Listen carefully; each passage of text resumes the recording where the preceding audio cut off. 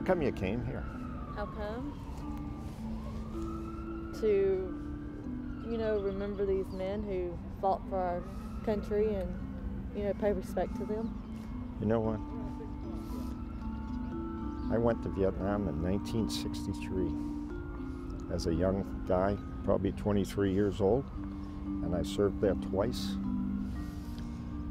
And this is a special place for guys like me. I retired as a general. I was a senior officer in the U.S. Army, and I'd love to come to this place.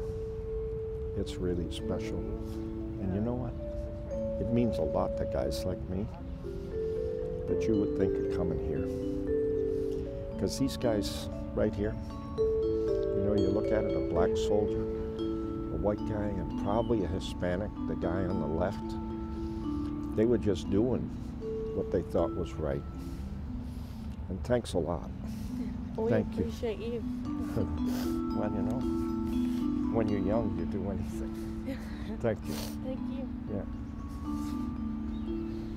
Yeah. As you can see from the wall itself down there, they're looking at their buddies.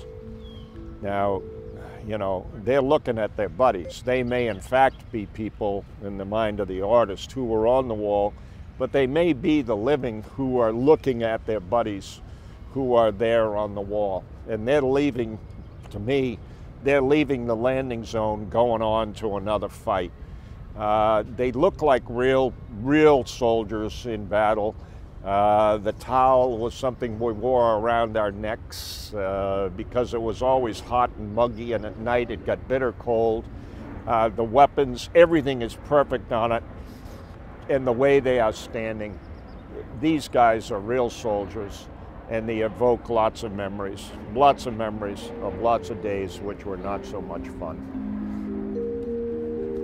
And I think the thing everybody needs to know about these guys is that they were selfless.